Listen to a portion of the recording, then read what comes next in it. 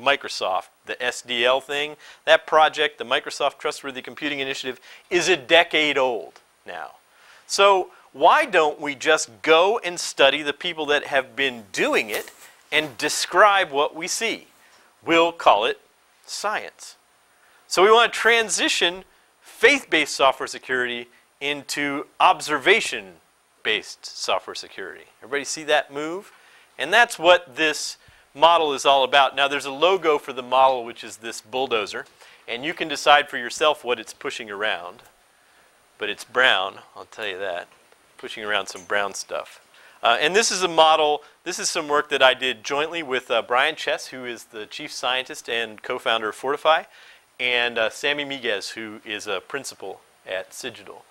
And we all three worked equally on this stuff.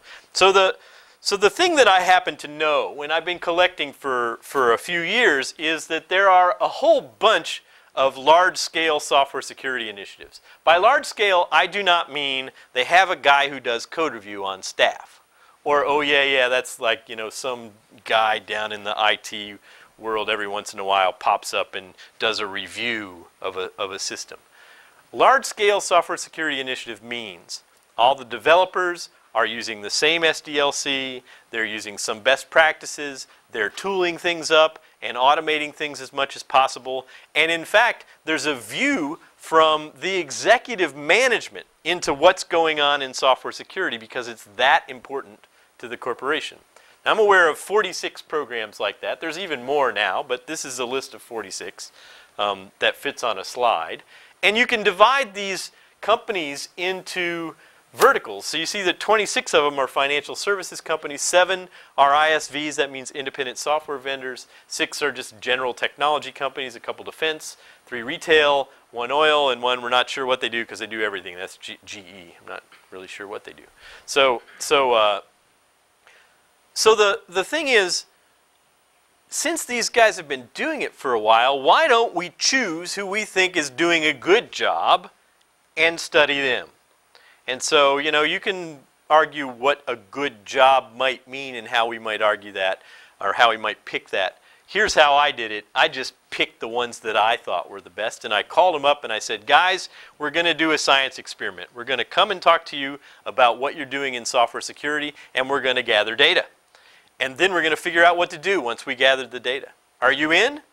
And everybody I called said, yeah, we're in. And here are some of the companies that were involved. There are 2 that we can't name that are financial services firms, but some of these other firms you do know.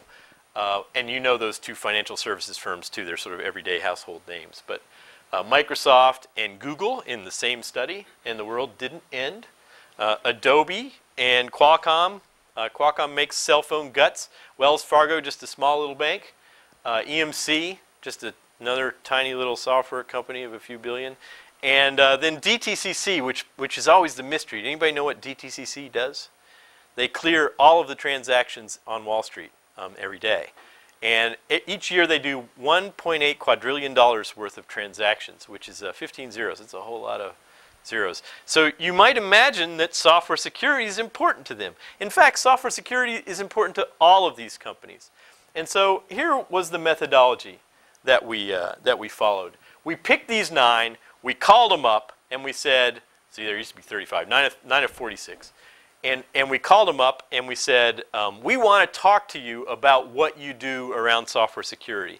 And we're going to use something that we call the software security framework to guide our conversation.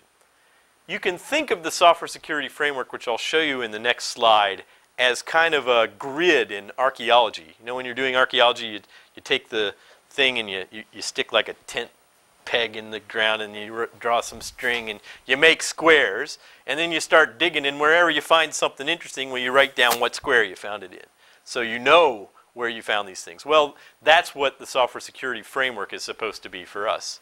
We did 9 in-person interviews that were a couple of hours each. Now, there was the advantage that I knew all these 9 guys for at least a decade, so the conversations were very straightforward. In fact, the thing that was the coolest to me about this work was how incredibly forthcoming everybody was. Because one of the problems in computer security is people are remiss to share. They're remiss to share their problems. They're remiss to share what they're doing and how they're managing their risks because they're afraid it might not be right. But if there's an opportunity to do it in a trusted way, and a way where everybody gets to share the data, and they can learn from each other, it turns out to be possible. This is something that I know that you guys have done at CERIAS for years, and it's a great insight and a very important insight. So everybody agreed to do it, and we went and gathered data, and we had an open-ended conversation. Now I'm going to show you the model that we developed out of these data throughout the course of this talk. But here's what I want you to understand. We did not go and say, so, how do you do training on introductory software security for all the developers? And do you do it when they start? That's not the way this interview thing went. Instead, it would be, gosh, you guys have 30,000 developers? How in the heck do you teach those guys? What do they know about software security? And then the conversation follows and you gather data. And when you hear something, you write it into the right quadrant of the software security framework. So this model that I'm going to describe is driven by the data. Got the data first, then we built a model.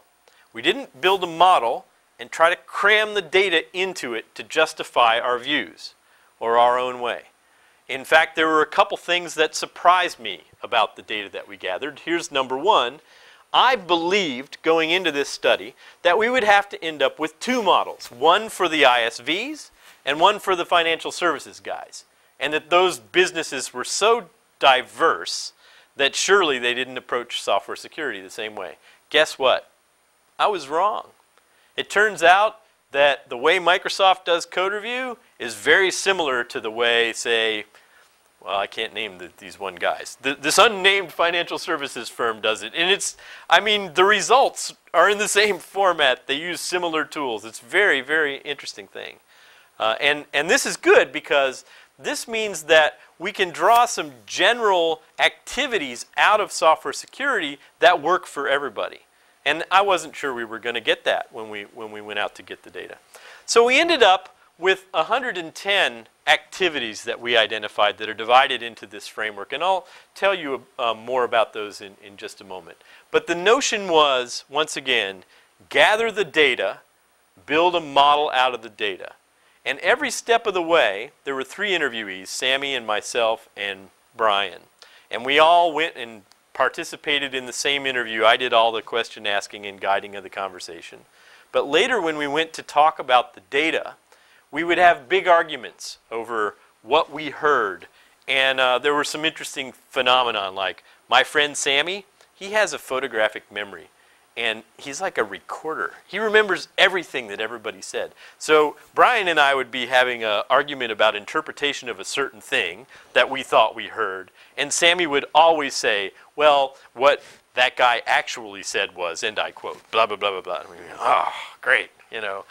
But the good thing about these points of view, and something that we're preserving in the model to this day, is if you have separate points of view and you build your results and then you combine them or you share them or you argue about them, it really makes you think carefully about your data.